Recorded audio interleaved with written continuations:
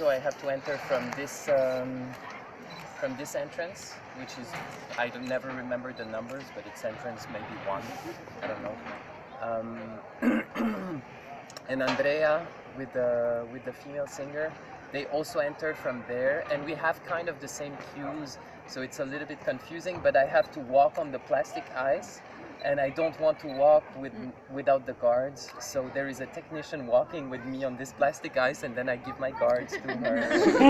And yeah, we said it's fine because it's in the blackout, but everybody can see, so it's okay. Then they were a bit early with the lights yesterday, but it's fine. It's small details. In your program?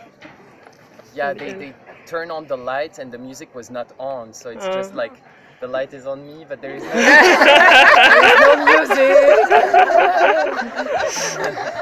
So it feels so long. Like when you're there and you don't have the music, but you have the light, it feels like it's 10 minutes long, but it's actually just 2 seconds, and then the music starts. But those 2 seconds are. And then at the end they were too early with the lights. They turned off the lights and they were too. Yeah, they closed the lights, and I actually have to. When I see my face, I'm actually drowning in the ice, and I see my face over there, and I look at my face, and actually they have to keep the light on until I completely drown. But the lights are down, and then I go down.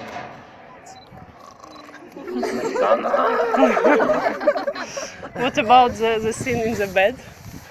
Oh, I love and she's amazing. The first time we rehearsed, it was such a good feeling. We had a really good time, and then she went to the director and she said, "Can we be closer for the kiss?" And I'm like, "Yes, of course we can." So it's good. It's really amazing to. But the ending was really funny when she was like, "Come here." Yes.